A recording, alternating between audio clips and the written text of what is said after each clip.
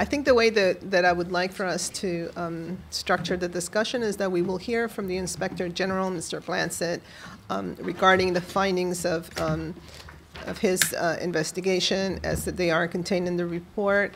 And then we should allow the administration to inform us on what are those corrective actions that they have implemented and where they are in their timeline with whatever else is needed to be done.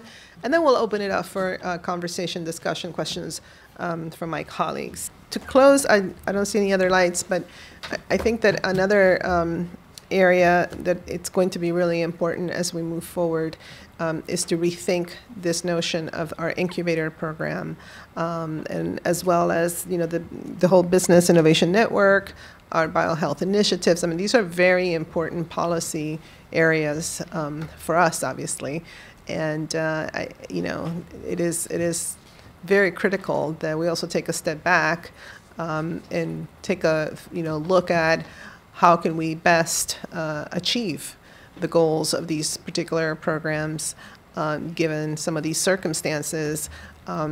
And also look at some areas that, in my opinion, were left behind. I mean, we've had lots of conversations about service-oriented small businesses that don't have a place in this approach, with the incubators. And lo and behold, the data has shown how many small businesses there are out there who are in this category and really do need some structure support.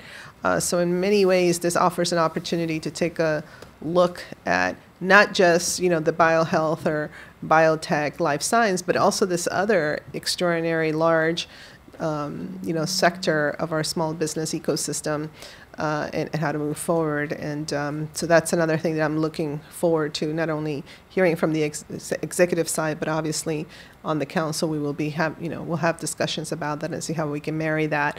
And then secondly, just the capacity for the executive and the department to execute these recommendations from the IG report. Obviously, is something we need to look at very closely, because I know dollars are tight, but I assume that many of these recommendations are going to need additional capacity in departments, and we need to be mindful of that as well.